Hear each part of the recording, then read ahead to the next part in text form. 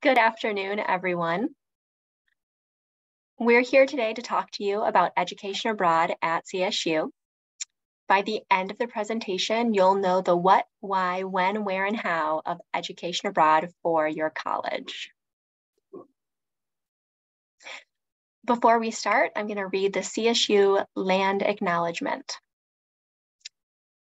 Colorado State University acknowledges, with respect, that the land we are on today is the traditional and ancestral homelands of the Arapaho, Cheyenne, and Ute nations and peoples. This was also a site of trade, gathering, and healing for numerous other native tribes. We recognize the indigenous peoples as original stewards of this land and all the relatives within it.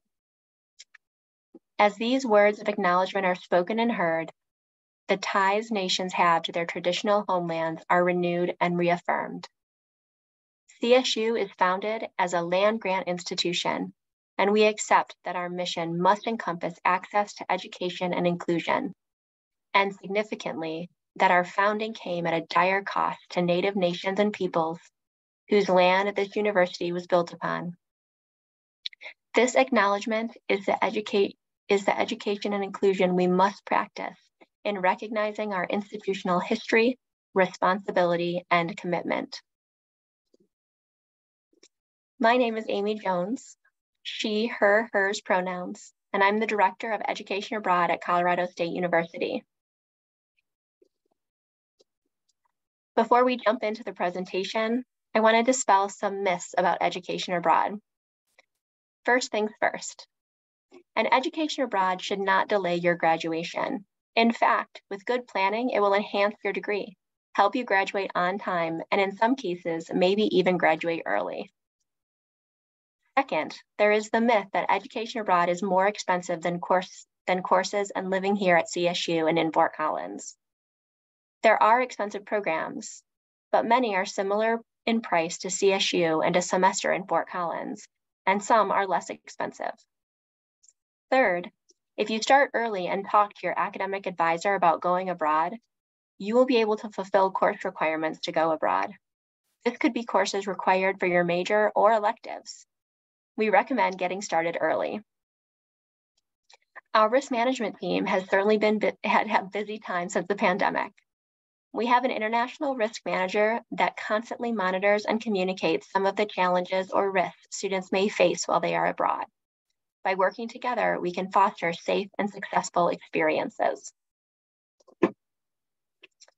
On this slide, you will see a quick snapshot of where students are going in the College of Agricultural Sciences. Currently, the top destinations for travel are New Zealand, Italy, the Bahamas, and Honduras. You'll also see an overview by department of the number of students that have gone abroad over the last 5 years. Nearly every CSU department now has approved a recommended programs abroad list. We created these lists in partnership with the academic departments. This list is just a start, but you can be confident if a program is on the list, there are multiple courses that could fulfill your degree requirements. As always, be sure to communicate with your academic advisor about your academic needs. I'm going to give an overview now of some of the programs that are listed on the recommended programs list. First is a CSU Exchange University. This is Lincoln University, New Zealand. The College of Agriculture offers a faculty-supported program through Lincoln University every spring semester, where a CSU faculty member from the College of Agricultural Science goes to New Zealand for the semester to assist students while they're there, conduct research, and do guest lectures. Lincoln University is located in Christchurch, New Zealand, or 25 minutes outside of Christchurch. English is the native language, or English is, oh, sorry about that. English is the most common spoken language in New Zealand. Housing is offered on campus, as well as homestay options and off-campus apartments. Fun facts. The university enjoys a rural setting less than 30 minutes from Christchurch, the biggest city in the South Island of New Zealand. Outdoor activities are a major part of life here, and Lincoln is perfect for students interested in hiking, backpacking, fly fishing, biking, boating, and more. There are national parks, fjords, rivers, coastal nature reserves, glacier rainforests, mountains, and more to explore. Food and Resource Economics in Italy is offered through the Agricultural and Resource Economics Department. This program offers 6 credits from CSU directly and 7 transfer credits. 3 CSU faculties attend and lead this program abroad as well and teach the courses during the fall term. This program is located in Florence, Italy. Let's see here. All of the coursework will be enriched by excursions to various cities outside of Florence, where you will visit and tour a balsamic vinegar facility, as well as other cultural activities.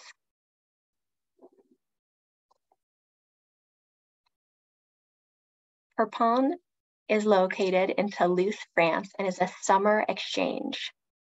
The Perpon Summer Program gives students the opportunity to study agriculture and food science or viticulture with other students with similar interests from all over the world. Students begin the program by taking courses in Toulouse while doing experiential learning and field trips, like visiting a vineyard, learning about cheese processing by doing it, and visiting the campus farm and more. There are also excursions on the weekends, like hiking in the Pyrenees Mountains.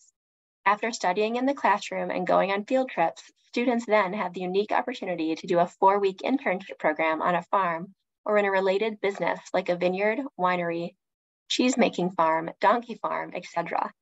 This allows you to have a once-in-a-lifetime experience living and working with a host family on the farm and learning more about their culture and how they view life and work.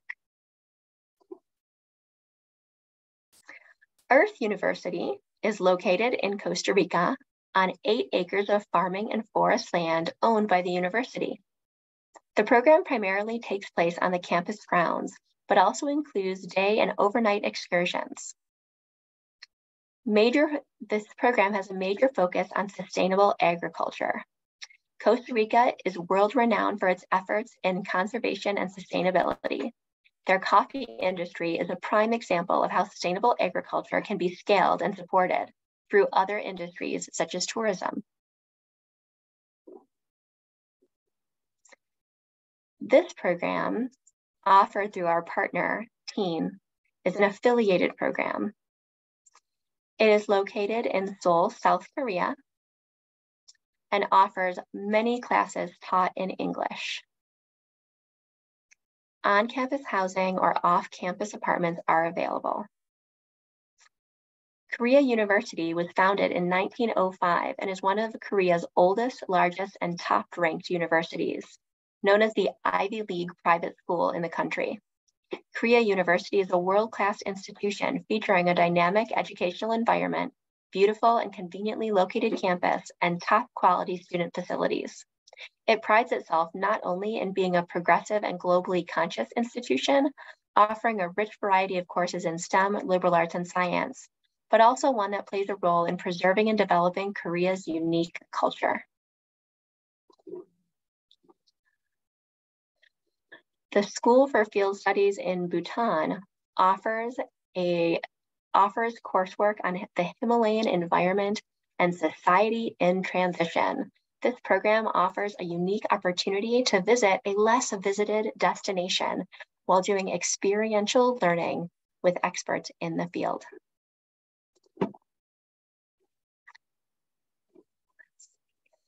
Earn CSU credits or transfer credits from abroad.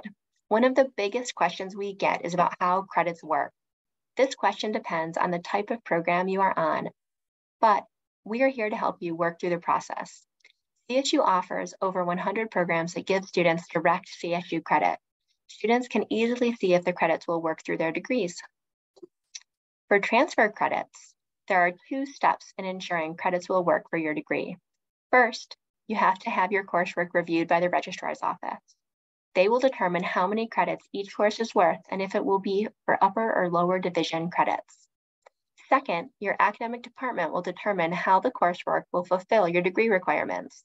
With these approvals, you will know if these credits will keep you on track for graduation in a timely manner. Once you've decided on a program, your Education Abroad coordinator will advise you on the next steps. Here is an example of the transfer credit form.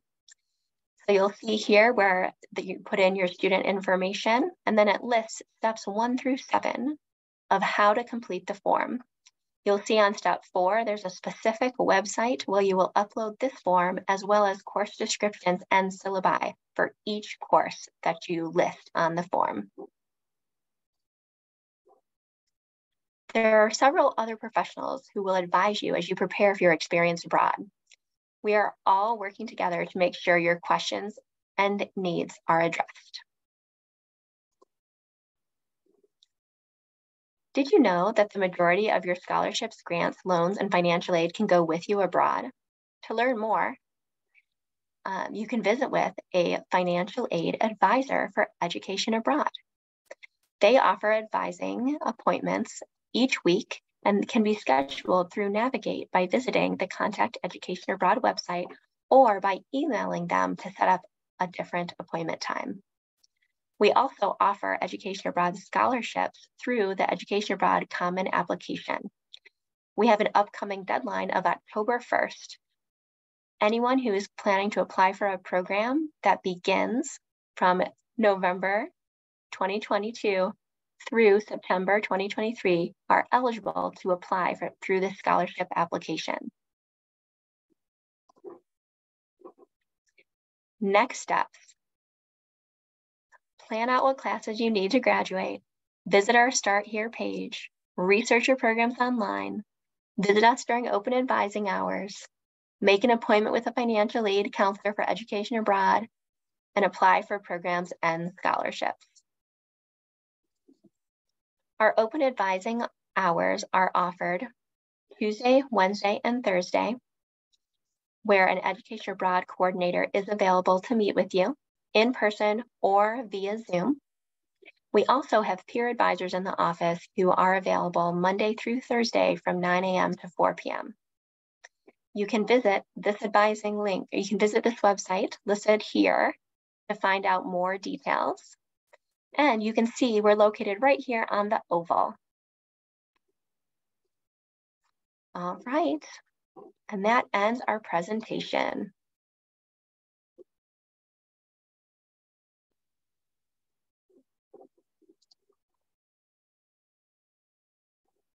I don't see any questions, so we're going to go ahead and end for today. Thanks, Amy.